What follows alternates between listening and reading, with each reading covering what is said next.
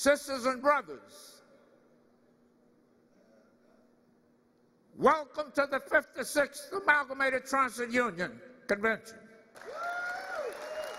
As day one of the 2010 convention got underway, delegates were treated to some musical selections by the Walt Disney World Marching Band.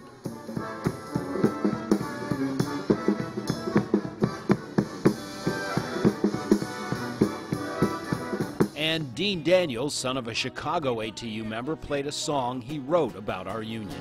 Out at ATU.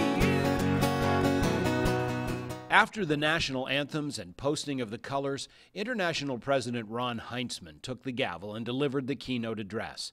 He said that despite organizing gains since the last convention, the ATU faces challenges from underfunded transit and infrastructure and from systems that contract jobs out, situations that will only get worse if this year's congressional elections return Republicans to power. If John Boehner becomes Speaker of the House, or if Mitch McConnell becomes Majority Leader of the Senate, we're not going to see permanent operating assistance for mass transit, period. Forget federal funding for transit. We're not going to get any help from Congress when employers break the law and violate our rights. We can't afford to let that happen. After recounting a pattern of Teamster raids on our membership, President Heintzman described how the ATU plans to respond. I want our members to be able to say, I don't want another union because I've already got the best damn union, the ATU. If the Teamsters or if any other unions raid us sometime in the future, win or lose, we are going to go after them. We cannot sit idly by and be picked off one by one by one. We will fight back and we will go after them. They might be larger, but we're a hell of a lot stronger. Continuing on the theme that elections matter, Transportation Trades Department Chairman Ed Whitkind said ATU members must reach out to the general public to show them that issues affecting our members really affect everyone.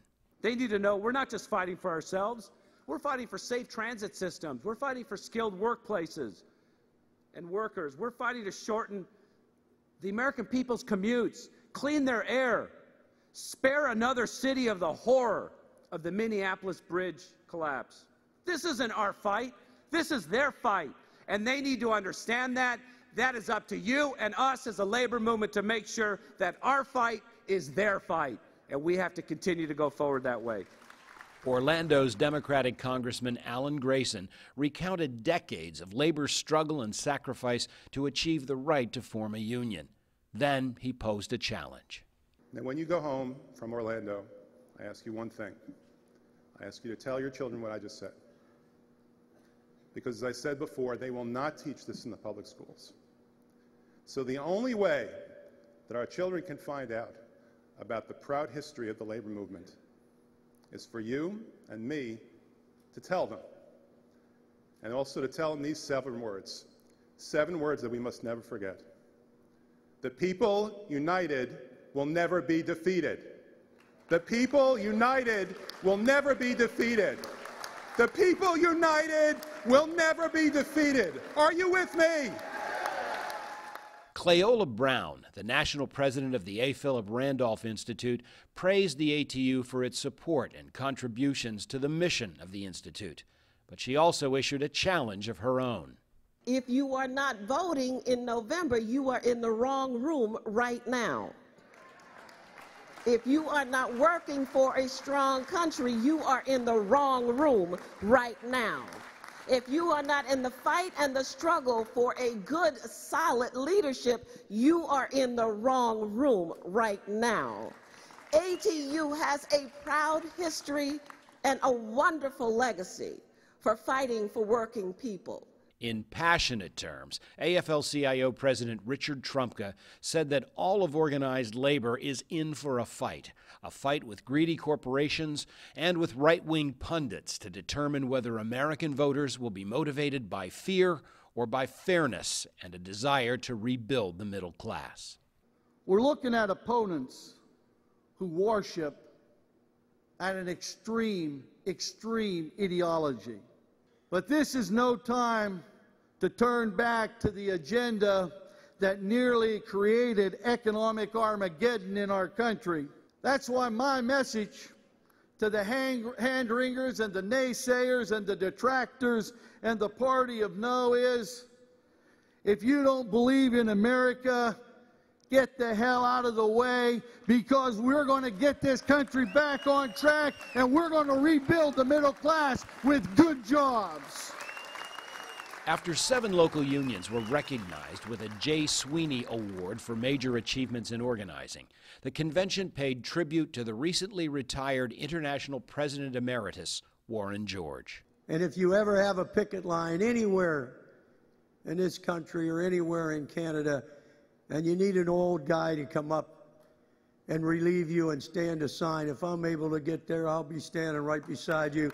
I don't give a damn if the snow's high up 9 feet tall. I'm labor. If you cut me, I'll bleed ATU. I'll always bleed ATU. God bless you. Thank you very much. God love you. ATU's partner in Romania, USLM President Ion Radoi, used a prop to express solidarity with our union. Este o vorbă. We have a saying. În fața celor care te respectă și respecti și te ajută, those who respect you and who help you and support you, îți scoți pălăria. You take your head down. Permiteți-mi să o scot în Allow me to do this in front of you. In a final order of business, delegates adopted the convention rules while voting to release all delegates involved in committee meetings at the time any vote is to be taken on the convention floor. Up today, Barbara Byers of the Canadian Labour Congress, American Public Transportation Association President William Miller, and President Cecil Roberts of the United Mine Workers. Day 2 starts now.